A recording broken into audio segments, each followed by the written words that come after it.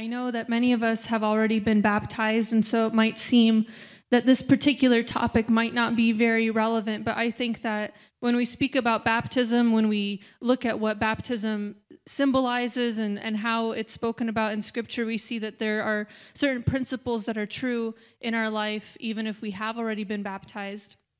And particularly, if you are a young person here tonight, who has been considering baptism, and the way that our church does baptism, very many churches do this where you'll take baptism classes up until baptism. And the purpose here is to educate you, help you understand what baptism is, so that when you reach the time right before baptism, you can really be sure that this is what you want to do.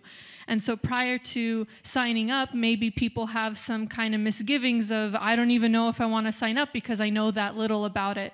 So I think that it is warranted for us to look at it from a really high up view as what it's about, so that if you are considering making this decision, and it's a very good decision, it's a very good act to take, I hope that this will be of benefit to you in making that choice.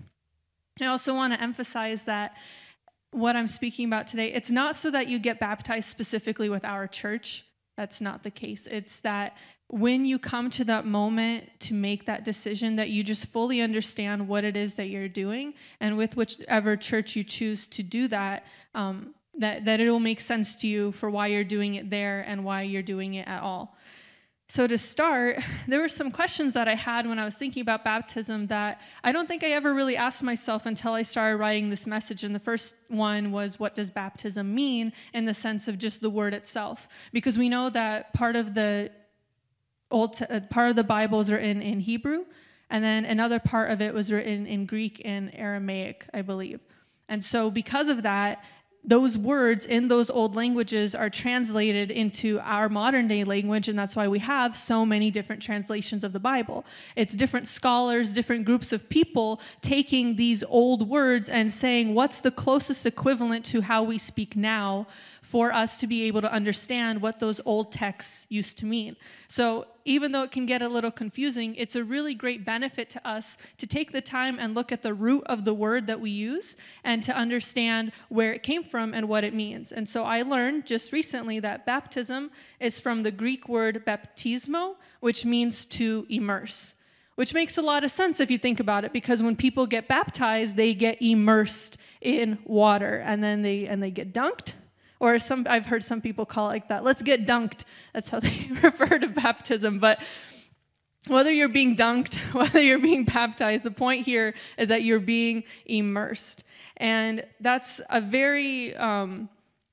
it's a very interesting word to use, because immersion means in our English language that you're fully covered, that you're completely covered in whatever it is that you have been immersed into. If it's water, if it's lava, if it's chocolate, whatever it is, the point is that it's completely covered you. And that is really important to the symbolic act of baptism, that you are fully covered.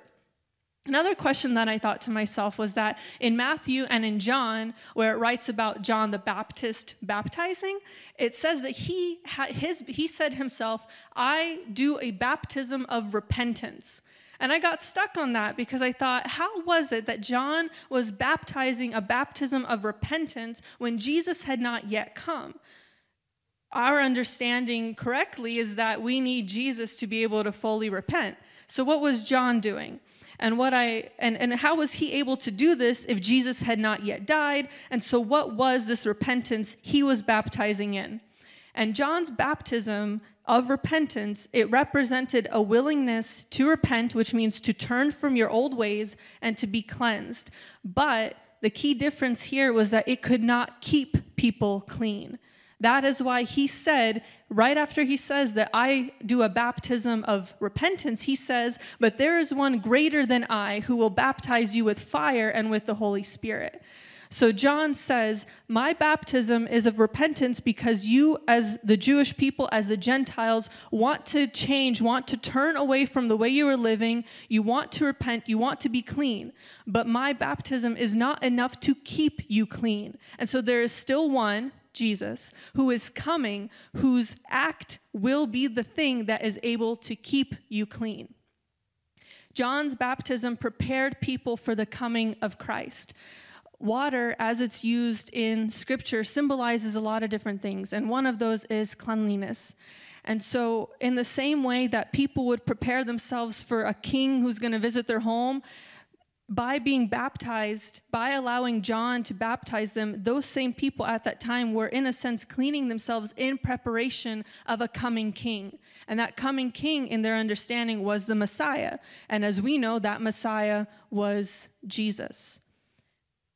The other thing to understand about John's baptism was that baptism was a common practice in John's time, in the time of the Bible, but it was primarily used for Gentiles to convert to Judaism, for Gentiles to become Jews.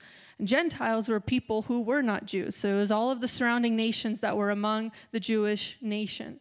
And so for John to call Jewish people to repentance through a baptism, which was a practice that Gentiles did, it was a really radical movement. Because one of the things that we also understand from history and Scripture is that there was tension between Gentiles and Jewish people. The Gentiles were considered unclean. So for the Jewish people to participate in a water baptism meant that they were identifying with something that Gentiles were doing. And that was a really big deal.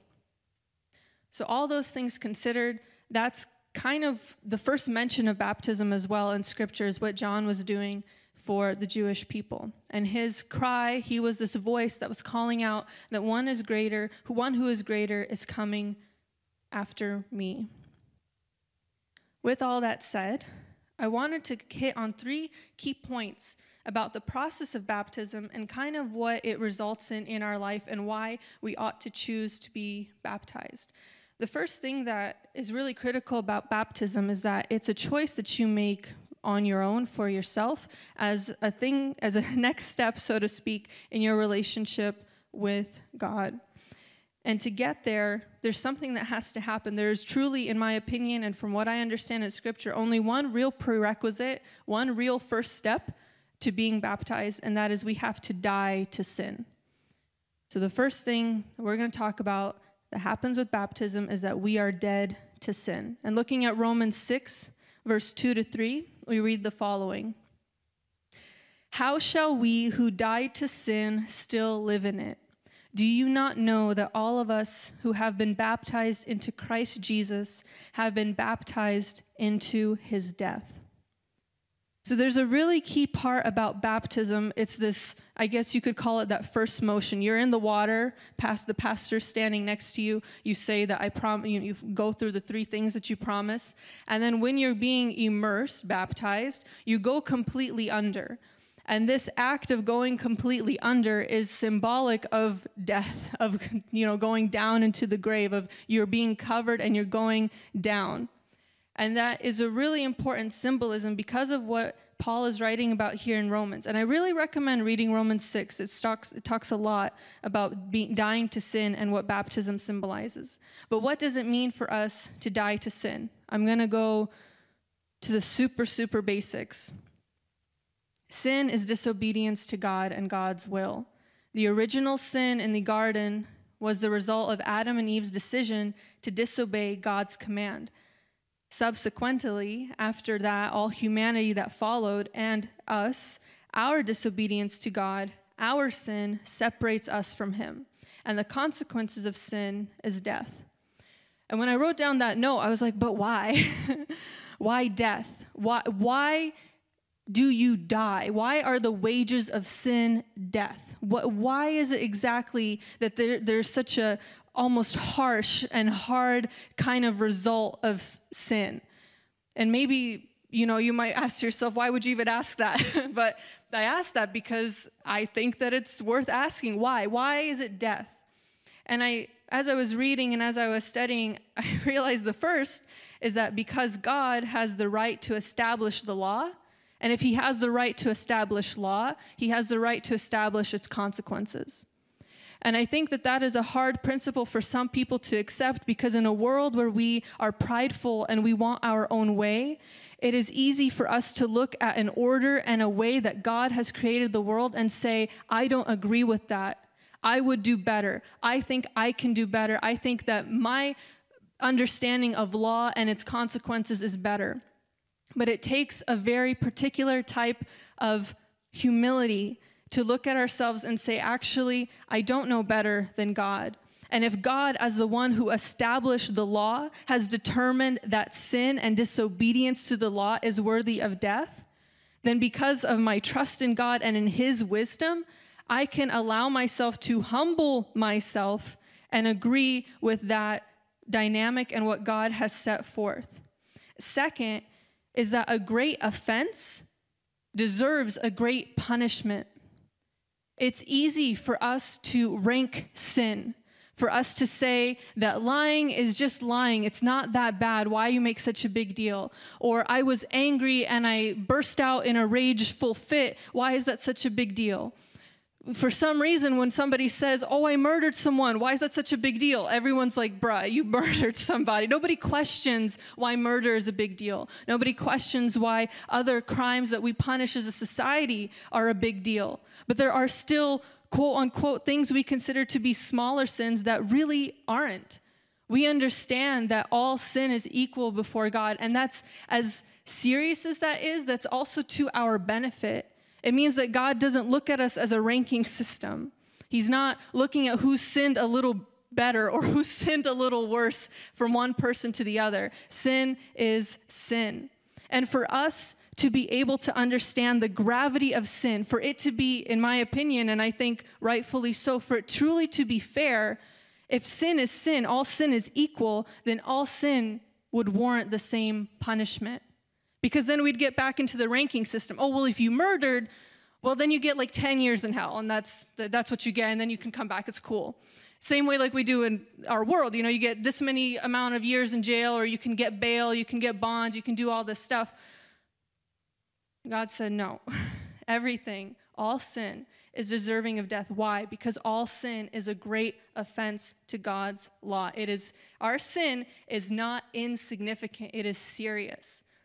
And that's important for us to understand. I know that's maybe a little bit of a downer, but that's the first step to dying to sin. It's the first step to choosing to walk away from sin, is understanding that this is a big deal. The things that I do that are against God's will are a big deal. It's not just about me. It's not just about what I think is right or what I want to do.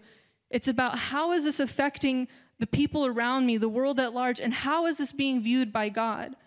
And God thinks it's a big deal.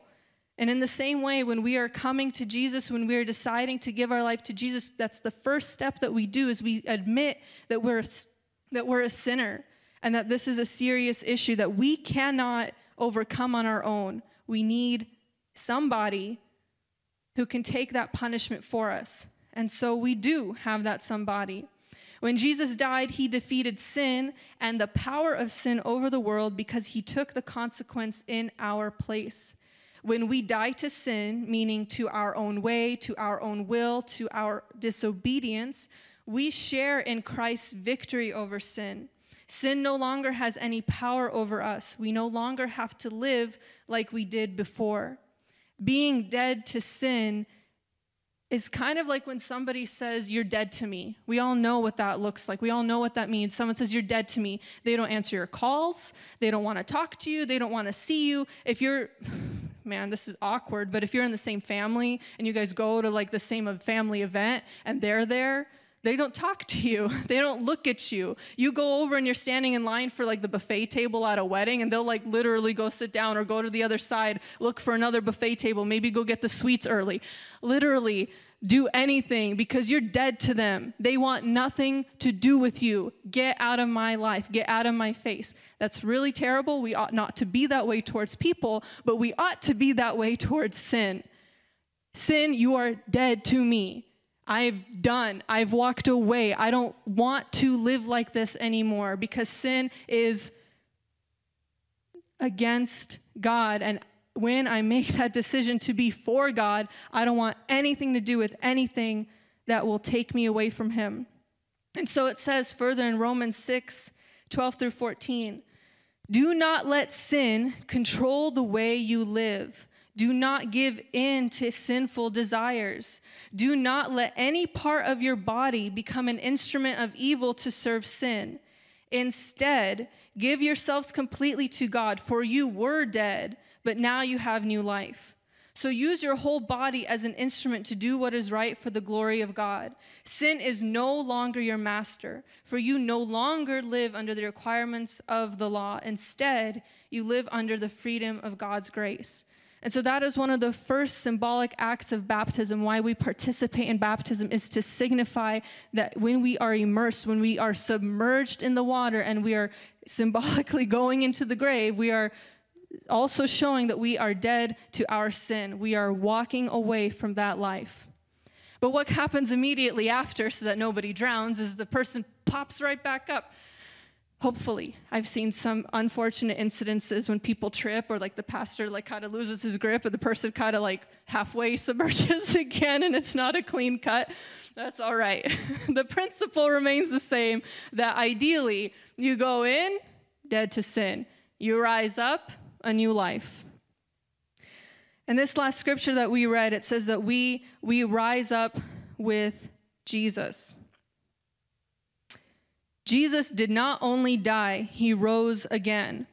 That sounds like a very simple statement, but it's very critical to our understanding of our faith and salvation. We always say, Jesus died for you, Jesus died for you. Yes, he did. But kind of like the bigger news, the more miraculous part of that is Jesus rose again. He rose again so that you could have new life. Jesus had to rise again because otherwise he would have just been like any other person. We all die. Anybody can die. It's not that hard. Really low barrier to die. But Jesus rose again, and that was something only he could have done. And so it says in Romans 5-11, since we have been united with him in his death, we will also be raised to life as he was. We know that our old sinful selves were crucified with Christ so that sin might lose its power in our lives. We are no longer slaves to sin. For when we died with Christ, we were set free from the power of sin. And since we died with Christ, we know we will also live with him. We are sure of this because Christ was raised from the dead and he will never die again. Death no longer has any power over him. When he died once to break the power of sin. But now that he lives for the glory of God. So you also should consider yourselves to be dead to the power of sin and alive to God through Christ Jesus. Like I had mentioned, we want to have that same kind of attitude. Sin, you're dead to me. But we cannot have that attitude. We cannot actually live that kind of life if it were not for Jesus having defeated the power of sin in our life. And why defeating the power of sin over life? That is why we have the right to say, sin, I don't want anything to do with you anymore. It's because of what Jesus did. It's because through his resurrection, we have that authority. Because when we share in his death, we also share in his resurrection. And when we rise up out of the water, we symbolize a washing or cleansing of our old self. We symbolize that the old is gone and left behind in those waters. We have rised up and are ready to commit ourselves to follow Jesus. Our commitment means we don't live the way we used to. We don't speak the way we used to. We don't act, think, or treat others as if we were the same person that was living in sin.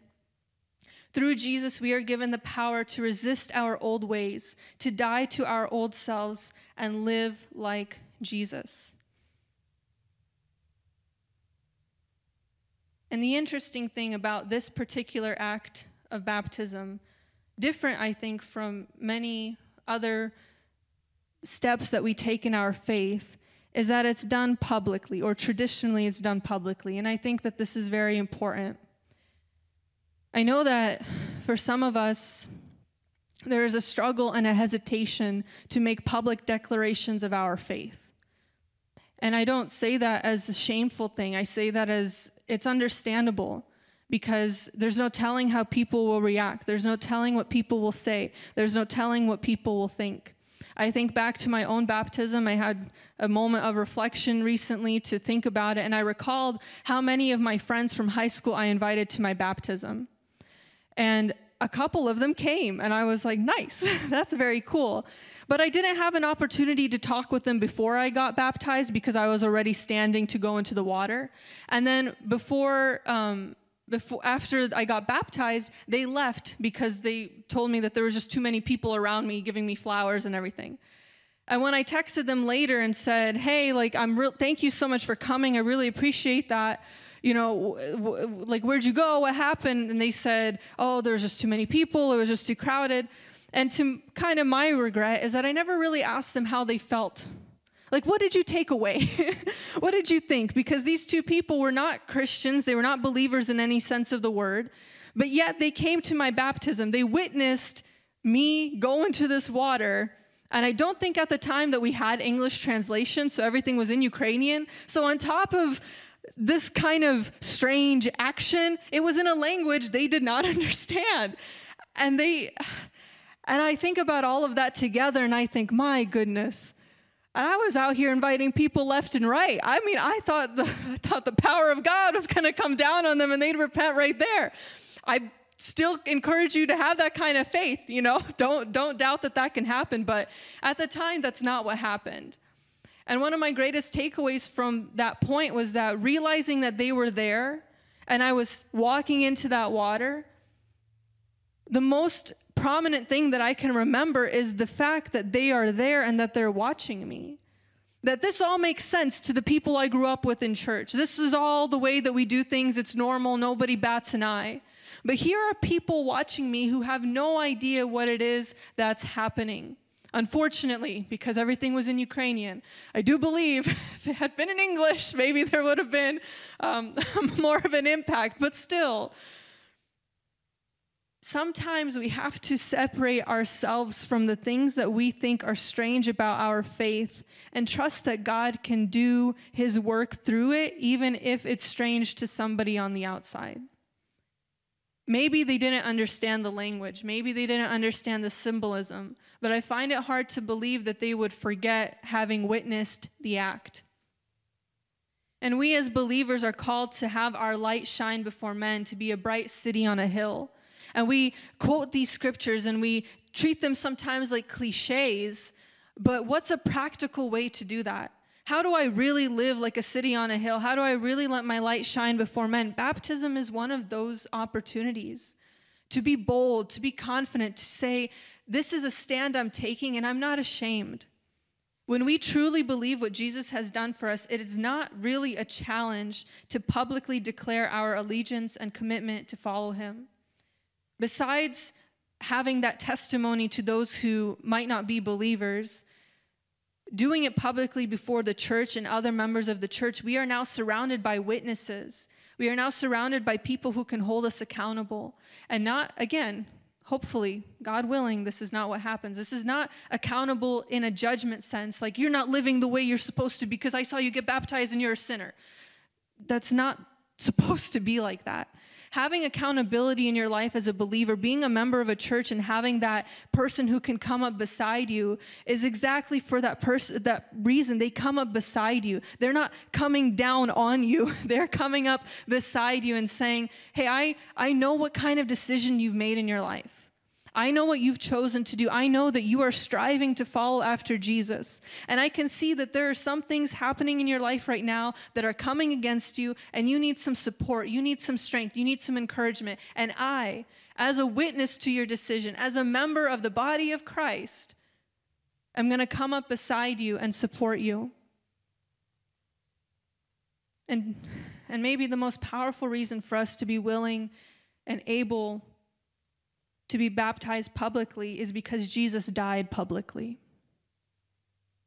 Jesus didn't go into a jail cell and be put on a cross where nobody could see him. Jesus had to walk the distance from the courts, from the temple, to Golgotha, where everyone could see him, where everyone could see him struggling, where everybody could see him bleeding, where everybody could see him beat, where everybody could see him torn apart, where everybody could see the crown of thorns pressing into his forehead as the blood trickled down. Everybody could see the moment when he fell and could not carry the cross any further. Everybody could see when he was thrown down on the ground and the nails were beat into his hands and into his feet, and he was raised up for everybody to watch him to die. And we know that there were people there watching him die. And they weren't just watching him die, they were mocking him as he died. They were spitting on him with both their physical spit and with their words. Utter disrespect, utter disregard, completely shameful. And he did that in front of everybody. Is it really so much for us to say that that's the person I follow? That I follow the Son of God, who was willing to go through all of that so that I could go gently into the waters, calm, beautiful lake waters, be slowly immersed, and then rise up again. Now that's a beautiful death and resurrection. But Jesus's wasn't like that. When we receive baptism, when we participate in this, we're saying, Jesus, I'm not ashamed of what you did for me. I'm not ashamed of how you died on a cross for me. I want to follow after you. I want the world to know that I'm following after you. And it's because you have risen again that I have been risen again to a new life. And when we do it publicly, that accountability is very critical. It's very important for us to live like we've been changed, to live like Jesus is in our heart, to live as if we believe in the one who died for us. That might mean that things that used to be funny to us aren't that funny. Jokes we used to make, things we used to talk about, stuff we used to watch, music we used to listen to, friends we used to have. All of that is a drastic change to follow after Jesus if it does not line up with his will. Like I had mentioned, we receive a certain degree of accountability because we are surrounded by witnesses who have seen us decide to follow after Jesus. And so one of the third things that occurs with baptism is that we are united to Christ and to the church meaning the global church. When we are baptized into the name of or into the possession of God. In Matthew 28:18, when Jesus gave the Great Commission, he said, I have been given all authority in heaven and on earth. Therefore, go and make disciples of all the nations, baptizing them in the name of the Father and the Son and the Holy Spirit. Teach these new disciples to obey all the commands I have given you, and be sure of this, I am with you always, even to the end of the age. Our public act signifies that we have come under God's possession, under his authority.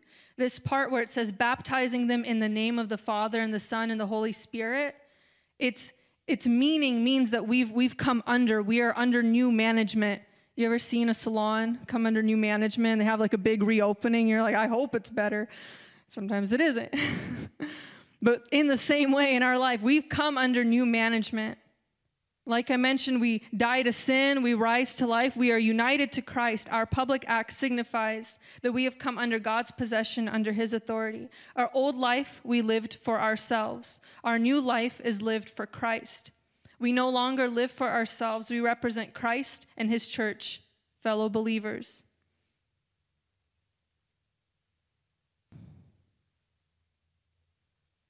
Understanding that we are under new management is really important to how we live our life once we've been baptized. Because you walk out of that moment, and maybe if you've been baptized, you can recall it feeling like this, but you do feel the sensation of newness, of having gotten covered in this water, and then you walk out and you're like trying to get all the long dress out of the water, and you're being dragged down, but with every step you're just experiencing and almost reliving what had just happened. That this is it. I'm new. I'm baptized. When Jesus was baptized by John, he was led into the desert by the Spirit, and following this, he began his ministry. When it comes to being united with the church and when we start to live our new life, unite with the church. When you are baptized, be ready to be tested and be ready to serve.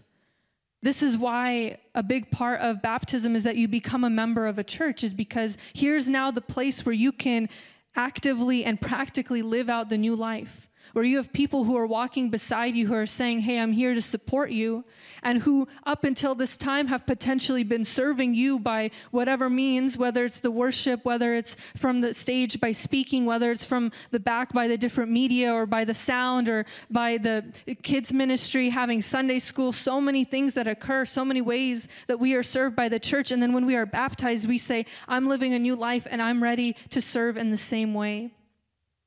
We associate baptism with church membership because you are now part of a family that will walk beside you in your walk of faith. Just as the church has served you, you now serve the church. That's an important thing to remember about baptism, is that almost nothing that we do in our faith is for ourselves. Jesus himself said, I have not come to be served, I have come to serve. And if we want to live like Jesus, if we want to follow his example, then we have the same mentality. I'm here to serve. I've committed my life to Jesus now. And if Jesus served, if Jesus loved, if Jesus fed the multitudes, if Jesus healed, if Jesus prayed, if Jesus did this or that or the other, that's what I'm going to do now too. That's what I want to do.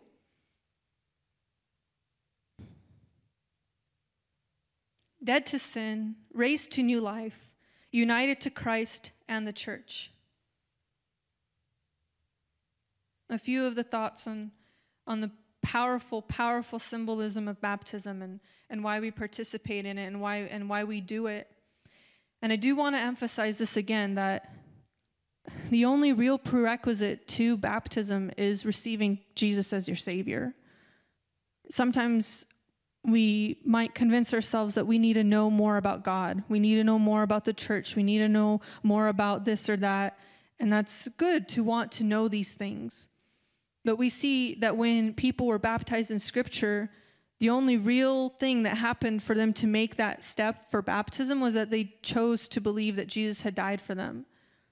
And I do believe that it is still that simple, that if we have the ABC of salvation, admit that you are a sinner, believe that Jesus died and rose again, confess him as Lord, ABC. If you believe that, if you are like, yep, I got it. I know I'm a sinner.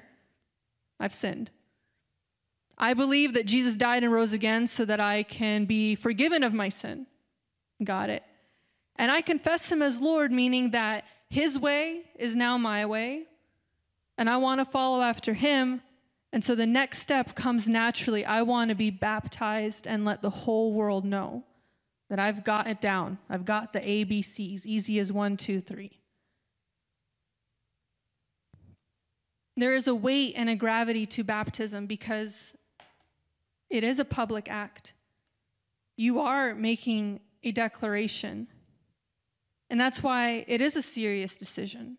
It is something that you need to be sure of in yourself without a doubt, that I am ready and I am willing to commit my life to following Jesus. And I want the whole world to know. We don't, maybe very often talk about excommunication and people being removed from the church. But as far as I understand it, I won't go too deep into it, but as far as I understand it, that occurs when somebody who's been baptized and who's chosen to follow after God is egregiously and severely no longer living that life. And that's like repeat offense, one after the other after the other. At least in our church, it's not something that's done lightly. It's not to freak you out. I'm not trying to freak anybody out. I just want to say that baptism is as easy as ABC 1, 2, 3, but it has a weight, it has an importance, it has substance. It isn't just walking in the water and getting dunked. But what I will end on is one of my favorite stories of one that we probably know, the Ethiopian man who was baptized by Philip. We know that the Ethiopian man was on his way to Jerusalem to worship. He had a scroll open. He was reading the law, what scripture was available at that time, which was likely just the first 5 books of the Bible. That was probably what he had. I don't think any other writings would have been available, but I don't know. But Philip, one of the apostles, comes up beside him in his chariot, and he asks him, "Do you know what you're reading?" And the Ethiopian man says, "How can I if nobody explains it to me?" And so Philip gets on up in the chariot, and as they're riding along, he begins to explain to him what he's reading. And what he's explaining to him is that he's essentially leading that man to repentance. He's leading that man to the understanding that Jesus died for him, that he resurrected, and that there is a new life. And after that has finished, they pass by a small pool of water, and the Ethiopian man says, "What's stopping me from being baptized?" And if I remember correctly, Philip essentially relayed what I just said and said, "Do you believe these things?" And it's like, "Yeah, I do." And so then the Ethiopian man was baptized, and he went home praising God. And then Philip was taken away in the Spirit. That question always stands out to me. It's such an obvious thing. What's stopping me from being baptized right now? If this is something that you have considered to do in your life, to take that step, what's stopping you?